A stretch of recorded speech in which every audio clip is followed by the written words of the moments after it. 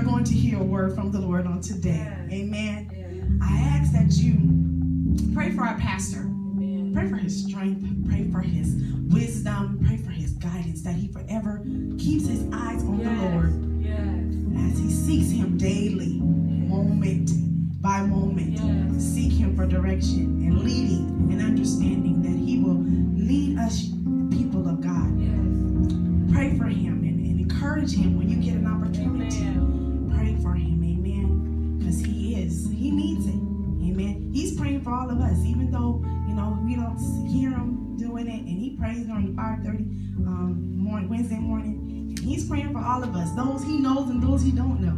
He's praying for us in the community. He's praying for us in the city at large. And I thank God for that. I thank God because we have a praying pastor, one that seeks God in everything that he does. And immediately following this selection, I ask that you once again stand and give him reverence as a man of God, a shepherd of this house. Amen. Amen. Oh, how marvelous you are to me, and holy are you, Lord. Desperately I long for more of thee, and holy are you, Lord. Oh, the beauty of your holiness, you I worship and adore. Let the nations now declare your word. Holy are you, Lord. Oh, how marvelous you are to me, and holy are you, Lord.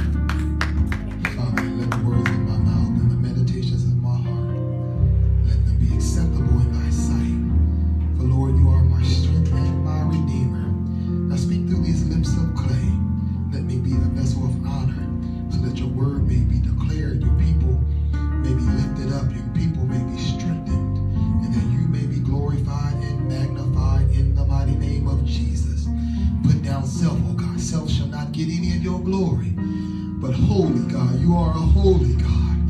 You are a righteous God. And you are, oh God, a great God. And they that worship you, we must worship you in spirit and in truth, oh God. And so continue to inhabit the praises of your people. For there is a sweet, sweet presence, oh God, in this place even right now. So let this word of God fall on good ground, that your people may be strengthened and encouraged to run on and see what the end is going to be.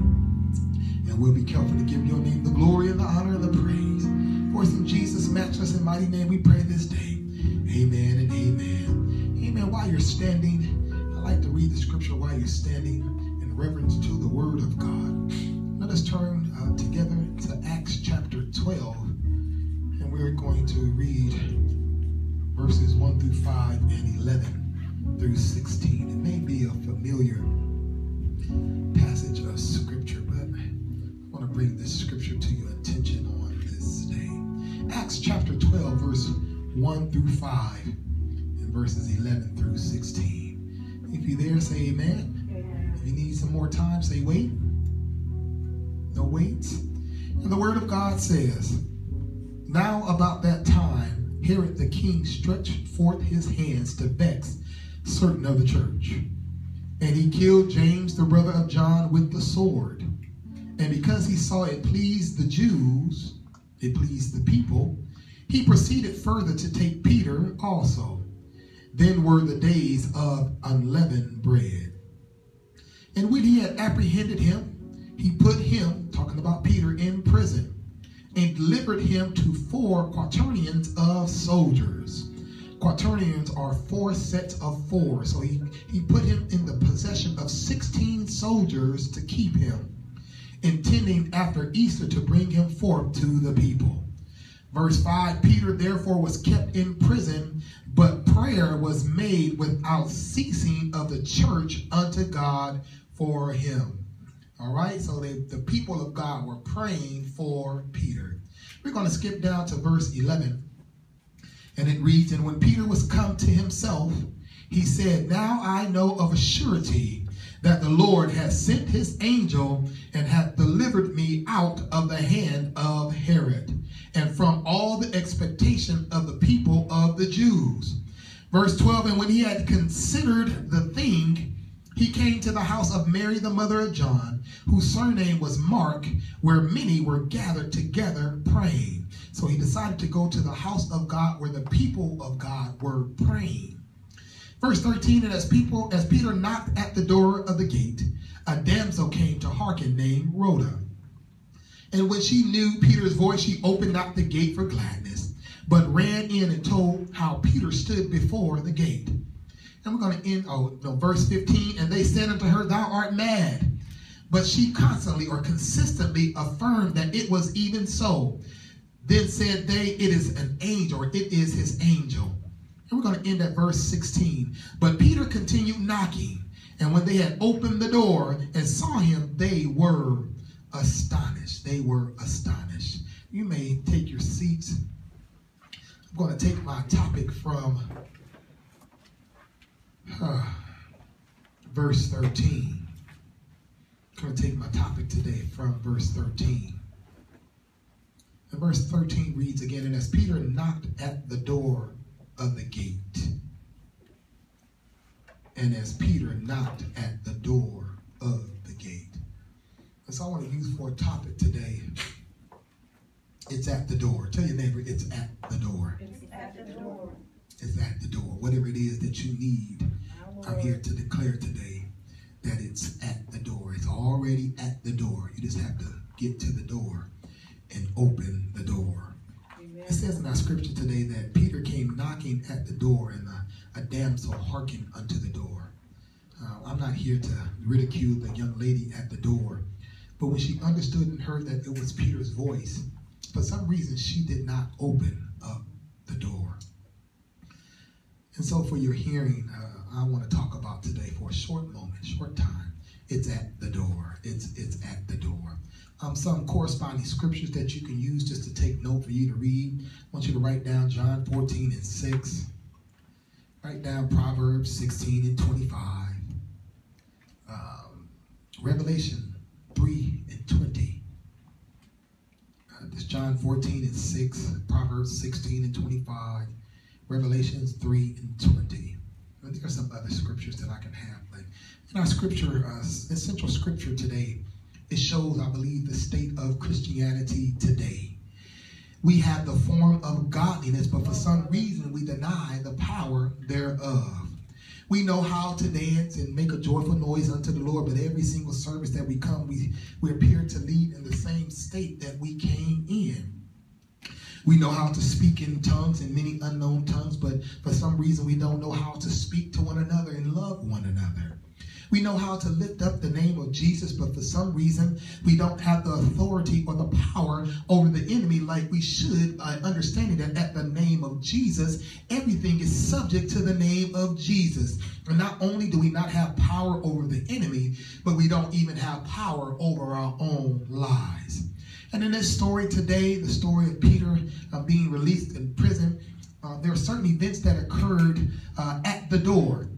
And these certain events highlighted the fact that the early church or the early Christians of this day did not understand or completely understand the power that they really had. They didn't understand the power that they had comes from trusting in a non-failing God. They didn't understand that the power that they had access to comes through effectual and fervent prayer. James would later write in scripture, because in this scripture it says James, the house that they went to was James, a mother to Mary of John and Mark, and it was James, the brother of John, that was killed. But before this time, James would write in his epistle, confess your faults one to another, and pray for one another that ye may be healed. And oftentimes we don't take that part of the scripture. We don't talk about confessing our faults to one another because we don't want people to know what's going on in our lives. And oftentimes we isolate ourselves and not allow ourselves to become yoked together with like-minded believers. Now understand what I'm saying. I'm not saying that you should go and spill your beans to everybody in the world, because everybody can't handle what the Lord is taking you through. Everybody's prayer life is not up to the inspection rate that it needs to be for them to handle your circumstance and your situation. However, it's important for us to know that we're not in this battle alone. And so we must gird ourselves or yoke ourselves together with like-minded believers so that we can help pull each other along. If we're there by ourselves, we don't have anyone that we can reach out to that can speak encouraging words unto each other. And the Bible tells God he can speak to us, but he works through other believers to encourage each other. And that's why he said that the strong should bear the infirmities of the weak. And so those that are strong should endeavor to encourage those that are with us. And so James told the people in his epistle that they must confess their faults to one another, to pray for one another, so that we can be healed. But the point, the scripture, this part of the scripture that we mostly grab onto, it talks about the effectual and fervent prayer of a righteous man, it availeth much. And so he told us that we should pray for one another, because effectual and fervent prayers of righteous people, it availeth much. It comes to pass. But for some reason, at this moment in history here at the door with Peter and Rhoda, the early believers found themselves gathered together in one place, praying for God to make a way for Peter to escape out of prison. But they did not really believe that God could really do it. For the scripture declares right there that Peter was at the door while they were praying. But when Rhoda came back from the door to tell them that Peter was at the door, they didn't really believe that Peter was actually at the door. And so what I want you to take note is that the worst thing that we can do as believers is to actually not believe God can do what he said he can do and what he said that he will do. Because it's our faith that empowers God to do great things in our lives. Hebrews 11:6 says, but without faith, it's impossible to please God. For he that cometh to God must believe that he is, and that he is a rewarder of them that diligently seek him. It's not enough to say that I believe God, but we actually must put our faith into action. And so Paul later declared in Ephesians 3:20, where he says, now unto him that is able able to do exceeding abundantly above all that we can ever ask or think, but it's according to the power that works in us. Amen. Faith is the catalyst that activates the power of God in our lives. It allows the power of God to work in our lives, supernatural things that will blow our mind. But again, we must put our faith into action. It's not enough to say, I believe God, and not be willing to take the step, because it's the steps of a good man that are ordered by the Lord. And so you must be in some type of progress or some type of movement to trust God. The Bible calls for us not to just be hearers of the words, but actually to be doers of the word as well. Our faith must be moving. It must be something that's alive. It must be something that's in progress for us to activate the supernatural, wonder-working power that God allows to dwell within us. It's amazing to note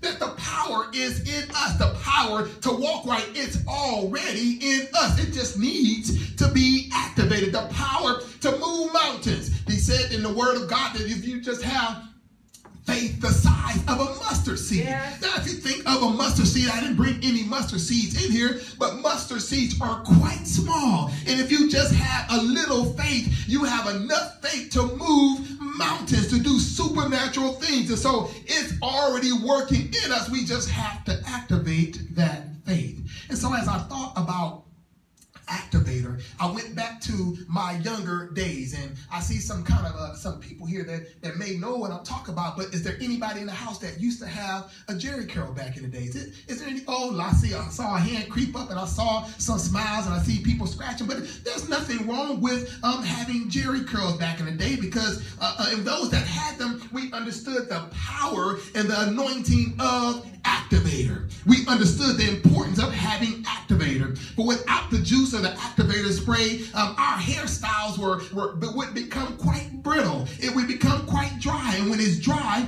it didn't have the look and effects that you wanted it to have. And so it didn't display the necessary image that you wanted if your curl was not juicified or wet as much as you wanted it to be. But we understood that the activator was important. And so it became our best friend. We made sure we kept some activator with us. For those that carry purses, you may have had a little spray bottle in your purse to make sure you had enough to allow your soul glow to glow. You wanted to make sure you had what you needed on there. And so it's the same with faith. If our faith isn't effective, that means that our walk as Christian is ineffective. Our ministries are ineffective. Our calling is ineffective. Our homes are ineffective, because faith is what activates the anointing of God in our lives. And so we must understand that faith without works is dead. It's not enough to say, I believe God, but you must put your faith to work today. And so it's many examples in the Bible of people who actually allowed their faith to activate the greatness of God in their lives. I'm reminded of the woman with the issue of blood. She had an issue of blood for 12 long years, and her faith is what activated the power of God in her life. She was afflicted with an issue of blood, and nothing seemed to work out for her good. She went to the doctors, and the doctors did not necessarily have the answer. They didn't have the anointing enough to activate the power of God in this woman's life to create the healing or the supernatural wonder-working healing that can be found in the blood of the Lamb. And so they didn't have it, and for some reason she spent all. So that means that money was not the solution to satisfy or to cure her sickness or her disease. But one day she decided that enough was enough, and she could no longer keep going to those that did not have the activating power of the blood working within them. And so some of us, we find ourselves too reliant upon our own might. We find ourselves reliant upon our own strength. We find ourselves reliant upon our finances, not understanding that those things are going to pass away. And we wonder why those things are not working out for our good. We're wondering why we're doing supposedly all that we can, but when you're not doing what God has called for you to do to get the relief or to get the deliverance or to go where he's told you to go, then those things will not work out for your good. And so the scripture I'm reminded right now is that there's a way that seemeth right unto man. And so for some reason it seemed right for her to go to the doctors, because the doctors practice medicine. medicine. That was their job, to practice medicine. She had money upon money because it said that she spent all that she could to get her solution and to get her breakthrough. But the scripture says there's a way that seemeth right unto man, but for some reason the end thereof are the ways of destruction. And so as she continued to labor with this affliction in the blood, she realized that the way that she chose was not the right way, and the way that she needed to get to was to be able to get to Jesus. And so if our ways don't align with God's ways, or God's way, we're heading in the wrong direction. We'll go through praying and we'll understand and don't understand why we have to deal with heartache. We must try Jesus first, because Jesus did say, I am the way. Yes. He says, I am the way, I am the truth, and I am the light. No man comes to the Father but by me. And so we must understand that it's through Jesus. He is the way, and he is the door to whatever it is that we need in life. He is the way. And so I have another testimony here of someone who understood that his way was not the right way, and he wanted to choose the way of God, or choose the way of holiness to get what he needed from God. And so there was a certain centurion that activated the power of God in his servant's life. It's amazing that his belief or his faith was not for his own gratification. It wasn't for his own healing or his own self-medication or whatever it is. It wasn't for him. He was interceding on behalf of someone else. And so this certain centurion was having a conversation with Jesus. And for some reason, this centurion, he understood who Jesus was, and understood that Jesus was the person that he needed to help his servant in this situation. The servant was someone like E.F. Hutton. For those that remember the commercial, when E.F. Hutton speaks, everybody listens. That's what they told us in the commercial back in the day. And so when the centurion understood, he said, I'm a man of authority, Jesus. And when I speak to people, they do as I command. Yes. And so I understand that you are also a man of authority. And so when you speak, I understand that people in situations and circumstances, they must listen to you. And so it's amazing how this man did not proclaim to be a child of God. He didn't proclaim to be a believer of God, but he understood who Jesus was. Yes. And we must know as believers who Jesus is. And if we don't know who Jesus is, how is it that we can go out and tell the world who Jesus is? We must first allow Jesus to work his work in us, so that he can work out things that are in us that are unlike him, so he can do the supernatural, wonder-working thing that he has in store for us today. And I often say, and I say here today, that we come to service after service, and for some reason, we still don't know who Jesus is. And since we don't really know him, we have not experienced the great anointing that comes with knowing just who Jesus is. I heard back in the day, we often used to say, everybody ought to know who Jesus is. Amen. He's a rock in a weary land. Does anybody know him as a rock in a weary land? And the songwriter says, when I was sick, the Lord healed me. He is a shelter in the time of storm. When I was about to lose my mind, he kept me in perfect peace, because my mind was stayed on him. He is the wheel in the middle of a wheel. Yes. And so the centurion understood and told Jesus, God, you are such an awesome God, and you're such a magnificent king. You don't have to go to get to my servant. If you can only just speak the word. How great is the word of God that all I had to do is speak the word. The Bible tells us that there is power of life and death in the tongues of the believers. And so we can speak those things that are not as though they were. That's all we have to do is speak. And so when we know Jesus, we know real power. But when we don't know Jesus intimately, we don't understand the power that we have in the Son of God today. And so in our scripture today, we find the church in a state of transition. In Acts chapter 12, we find that Saul had, or at least in Acts chapter, prior to this chapter, we find that Saul was converted on the road of Damascus. And after Saul's conversion, it appeared that the church was going to have an easy or smooth transition or smooth road to do what God had called him to do. He told them in Matthew 28 to go ye therefore and teach all nations. He told them to go so that there'll be witnesses in Judea, in Samaria, and to the uttermost parts of the world. But for some reason, they found themselves caught up and stuck in Jerusalem.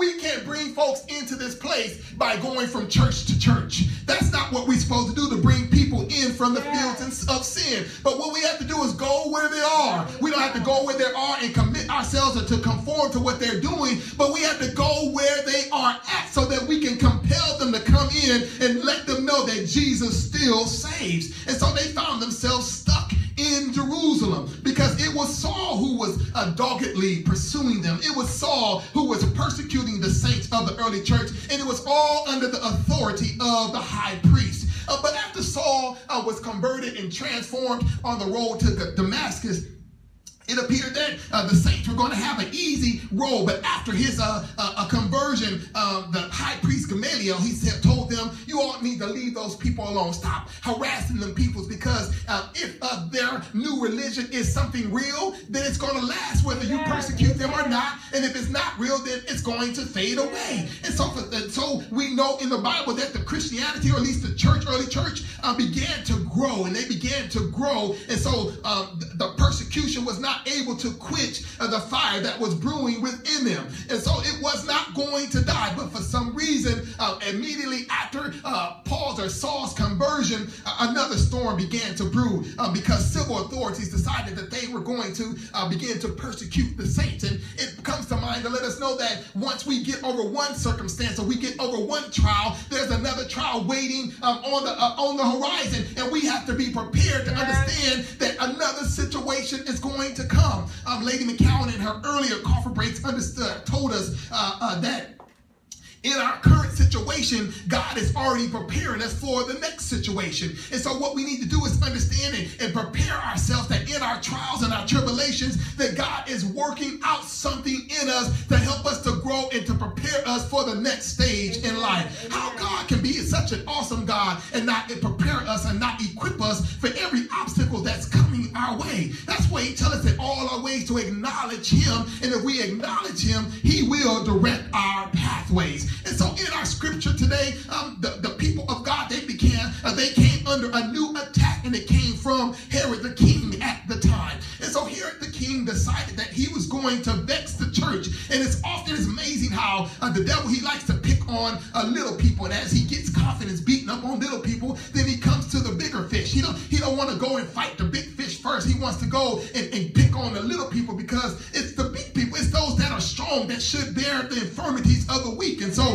he catches our attention when he messes with our children. And that's just how God is. When God sees that somebody is messing with his child, he don't take it for granted how high you are or your title. He just knows that he wants to protect you, and he wants to keep you. And so Herod decided that he was going to vex the church, and he found himself to kill James, the brother of John. Now, James was one of those, the sons of Zebedee. He was one of the sons of thunder. He was one of the ones whose mom came to Jesus and said, Jesus, won't you let my son sit, one sit on the right side and one sit on your left side? I want my sons to be up with you in glory. And he had to tell them, your mother don't understand what she's asking for. And they said, well, we understand, God. We want to sit on the right side and the left side of you. He said, yes, you won't be able to sit there, because God is the only one who can dictate who sits where in heaven. But I'm going to let you know, one day you're going to have to walk in my shoes. One day you're going to have to walk in the shoes that I walk in. Persecution is coming your way. And so in verse 2 in Acts chapter 12, it just so happens that Jesus was correct in his foretelling, in his prophesying.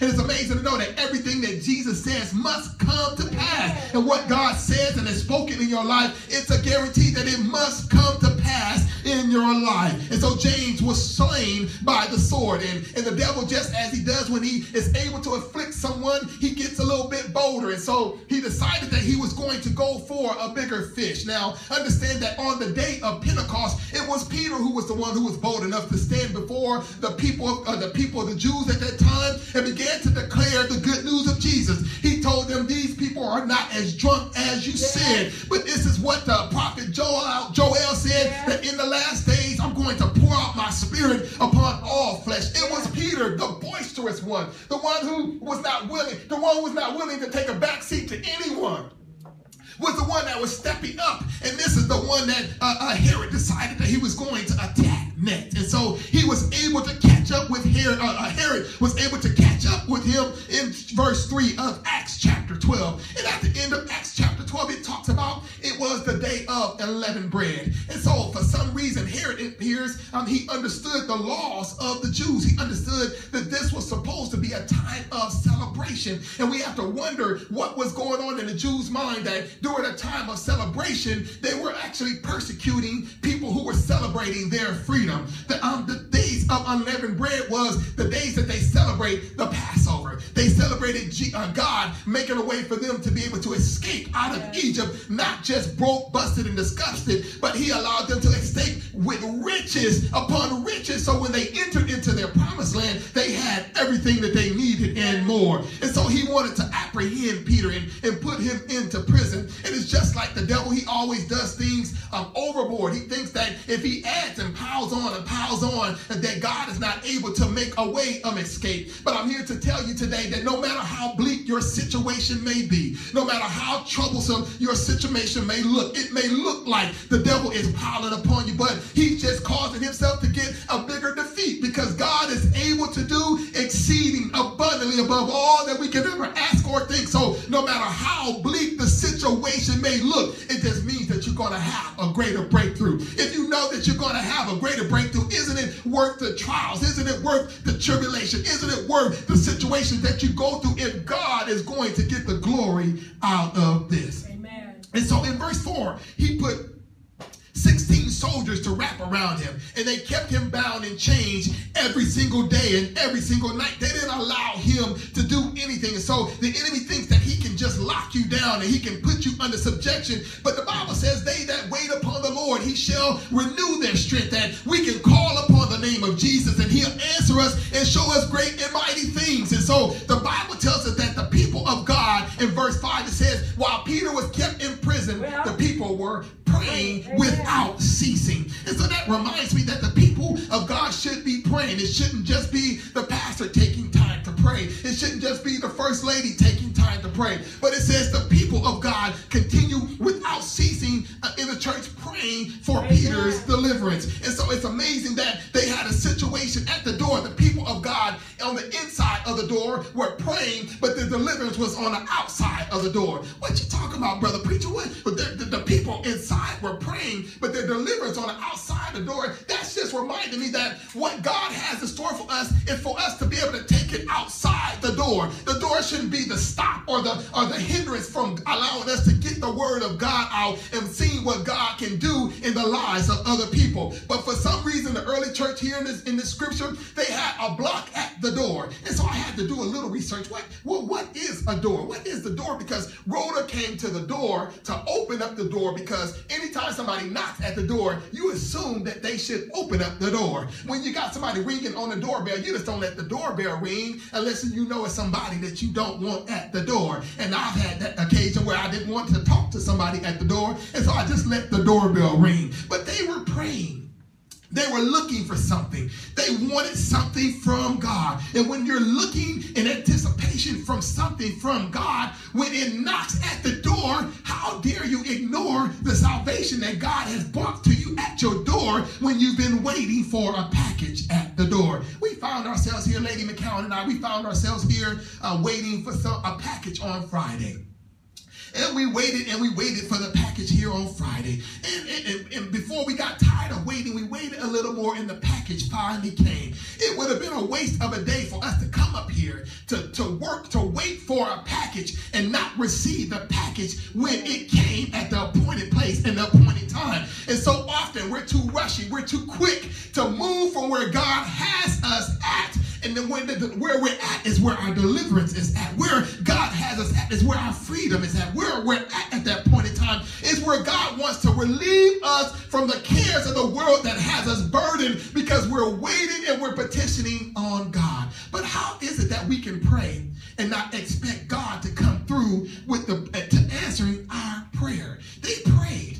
They were praying without ceasing in the room for God to make a way for Peter to escape. But for for some reason, they were at the door. And so I'm here to remind you today, why pray if you don't understand that God already has your blessings at the door? Why ask God? Why call upon him? Understand that he's going to answer you and show up in a great and mighty way. If you don't believe God can answer the prayer and come to your rescue just in time, just in the nick of time. And the old saints of old would say, he may not come when you want him, but he'll always be there right on time. And so in spite of what was going on in our lives, we must trust God and know that our answer is at the door. If we're willing to pray, our solution and our salvation is at the door today. If we're willing to seek God's face and we're willing to turn our plates away and take time to fast and pray, I'm here to remind you today that your deliverance is at the door today. And no matter what the situation may be, they found themselves praying for Peter's deliverance, but when they heard that Peter was at the door, they said, no, not so. It cannot be possible. And sometimes we have solutions. We have the answer to our problems right in front of us. The deliverance is right in front of us, looking at us in our face, and we say, no, that's not it, because it may not be coming from the person that we want it to come from. It may not be coming the way that we wanted it to come. We may be looking over here and the deliverance is over here. We must know that God is able to do it. He's going to do it. And so we cannot fret today that God is able to do just what he says to do and more. They marked it at the entrance. The door was the entrance. And the door to our lives is at the entrance. Revelation 3:20 says, behold, God says, behold, I'm at the door knocking.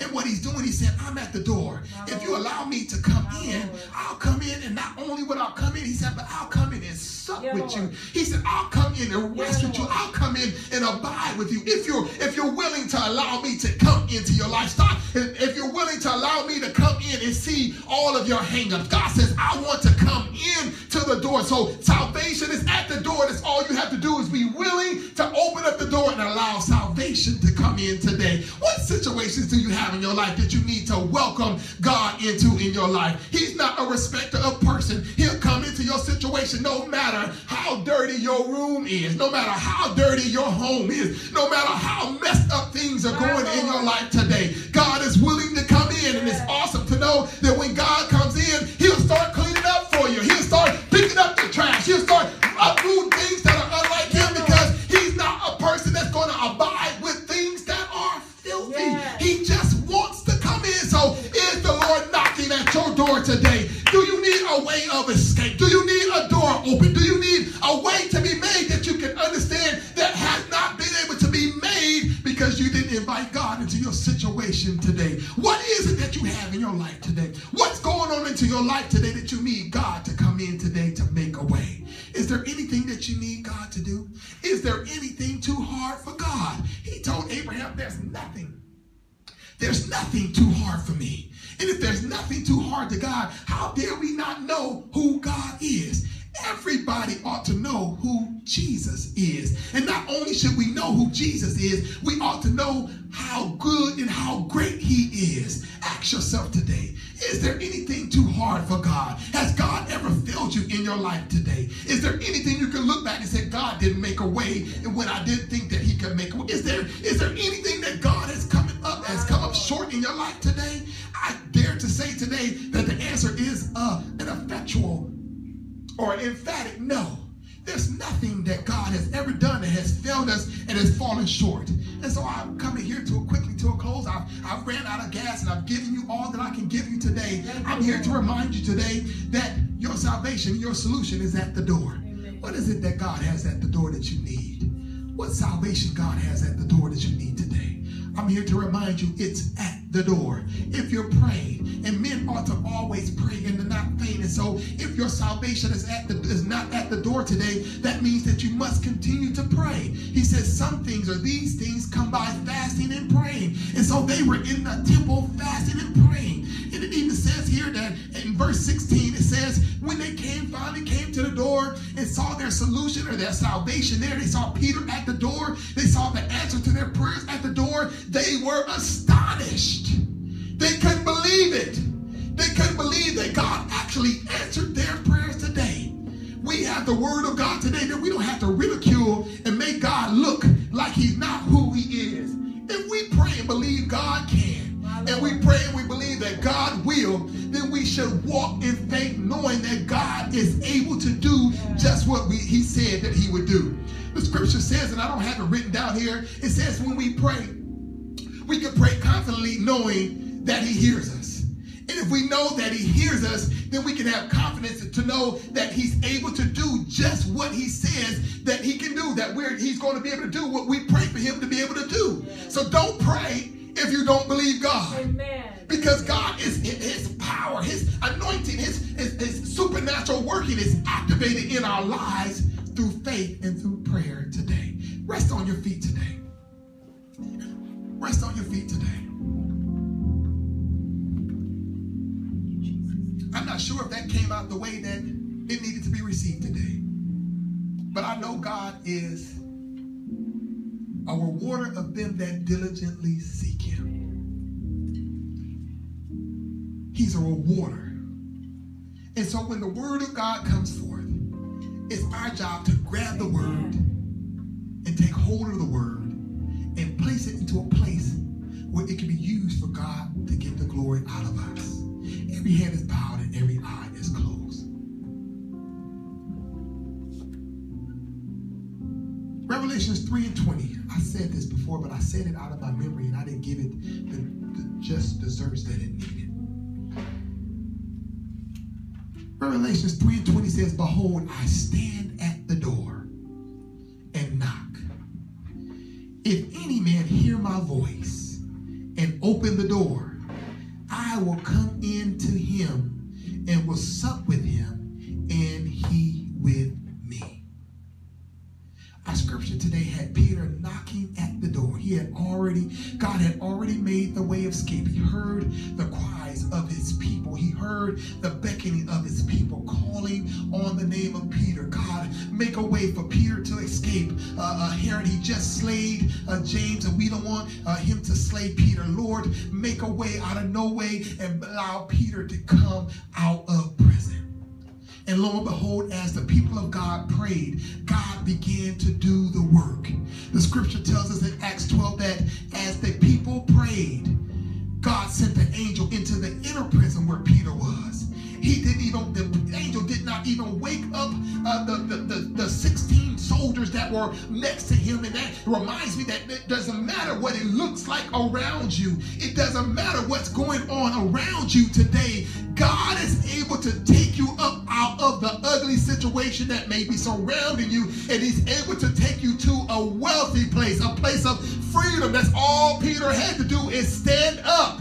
He told Peter, rise up out of the bondage, rise up out of the change and follow me. And every step that Peter took, it said that the gates began to open. He opened up the inner gates. He didn't have to touch, he didn't have to do anything. But the power of prayer it began to do the work that God needed to do in Peter's life.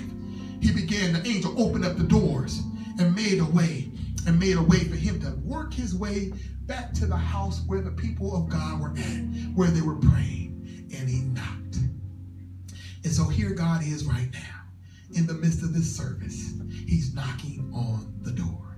He's knocking on the door of your hearts. And he's looking for you to answer the door. He says, behold, I stand at the door. And here I am. I'm with you. I'm right here before you, ready to give you whatever it is that you may need and more.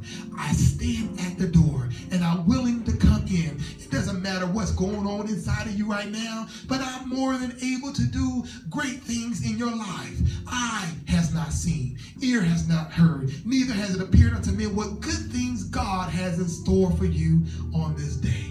So God is saying to you, people of God that are in the house of the Lord right now, behold, I stand at the door. What is it that you need me to do? What is it you need me to break through for you? What chains do I need to tear down in your life today? What doors do I need to open in your life today? Whatever it is, I want you to, as your eyes are closed right now, I want you to make your petitions made known unto God. Let him know what it is. He's at the door. And he said, just open the door. Open the door of your heart right now. Open the door and say, God, here it is. Here is the situation. Here is the circumstance. Here is the problem. Here is what's going on in my life. God, I need you to make a way. God, I need you to open up the door. God, I need you to make the crooked way straight. What is it that you need God to do in your life right now? Make your petition made known to him. The harvest, the ground is already ready. The harvest is already, the ground has already been tilled. That's all he's ready to do is just come in, and he's ready to plant himself in the situation in your life right now. Let God know what it is. God, I need more strength today. God, I need healing in my body. God, I need my child to be saved. God, I need you to do a breakthrough in my home. God, I need you to work a miracle on my job. God, I need you to help me to get a job. What is it that you need from God today? And as the musicians continue to play softly, make your petitions known. We're in a season of prayer right now. We're in a season of prayer right now in the midst of this service. Let God know. That's all you got to do is make your petitions made known unto him. He says, call unto me, and I will answer thee and show thee great and mighty things which you know of not. Just let it be known. Let me know what it is that you need me to do, and I'm willing to come in. I'm willing to sup, and I'm willing to open up the door and make the way straight for you on this day. And so, Father, here we are standing in desperate need of you. Behold, you're at the door, God, and we want you to come on in and sup with us on this day. God, there's situations and circumstances that are evolving around in our lives, and we can't handle them on our own. God, we welcome you into our lives, and we welcome you into our hearts on this day. In the mighty name of Jesus, come in, God, and have your way, God. Come in and rest in me, God. Come in and abide in me, oh God, and come in and have your way. Work the miracle in our lives, oh God. Help us to stand, oh God. Help us to stand, therefore, God, having our loins girt about with the truth, oh God. Having on the breastplate of righteousness and our feet shod with the preparation of the gospel of peace, God. You have given us everything that we need, God. So come on in and sup with us today. Activate the power that works within us, oh God. Activate the faith that we need for the supernatural, wonder-working power to be made manifest in our lives. God, we declare that miracles, signs, and wonders, oh God, we want them to be performed in our midst, God. You have given us the authority, oh God, to speak with power under your anointing. And so we speak now over our loved ones, God, today. We speak anointing, oh God, over them. We speak power, oh God, anointing, oh God, on them right now. We speak healing in the lives of our loved ones. There are many sick and afflicted among us, oh God. We speak healing right now in the name of Jesus. It's not by our power. It's not by our might, but it's by thy spirit, God. Work the work, oh God, in the name of Jesus, God. These early church Christians, God, they didn't have to do the work, God, but that's all they did was prayed. And so here we are praying right now, yielding to your will and yielding to your way. God, let not our will be done, but God, let us make our petitions made known unto you so that you can come in and answer our pleas and answer our calls. And God, if you do this, God, we'll give your name glory and honor and praise. We thank you in advance for what our eye has not seen, neither has our ears heard, neither has it appeared unto men what good things you have in store for us. Behold, you knock at the door, and we welcome you into our lives on this day. In Jesus' name we pray this day. Amen and amen. As your heads are still bowed, if there's any among us today that don't know Jesus as your and a pardon of your sins, I'm here to declare today that behold, Jesus is knocking at the door right now for you. He's knocking at the door to let you know that you're not in this race alone. That if you're willing to allow him to come in, he's willing to come in and to come save you. He's willing to come in and set you free. He's willing to come in to heal you from the bonds of sins so that you can walk worthy of the vocation wherewith he has called you. He has called you to be a joint heir, but you must receive him and confess him as your personal Lord and Savior. And so if there's any among us in the house of the Lord today that don't know Jesus in the pardon of their sins, I welcome you to the altar to receive what God has in store for you today. God, Jesus is still a way maker. He is still a strong tower and a deliverer. He is still a savior, a bridger of the gap, the device that's set between us and between God. He is still that person that can come in and save, heal, deliver, and set the captives free. He still can wash away every crimson stain today. And so if you don't know him in the pardon of your sins, he's at the door waiting for you today. And so if there's any among us that need to touch and agree that God can work a miracle in your life today, I welcome you to the altar that we can touch and agree that God can do what you need him to do in your life. Is there anything too hard for God? I'm here to remind you and to declare today that there is nothing too hard for God today. There's nothing he's unable to take care of. There's nothing he's unable to fix. There's nothing he's unable to handle. And so if you're willing to cast your cares upon him, he's willing to take that burden and you can leave it there with him today. He's here. He's willing. He's willing to do it today. And so that's all you have to do is believe God and trust God that he can do it in the name of Jesus. I am here to declare that it's not by power, nor is it by might, but it's by his Spirit, said the Lord.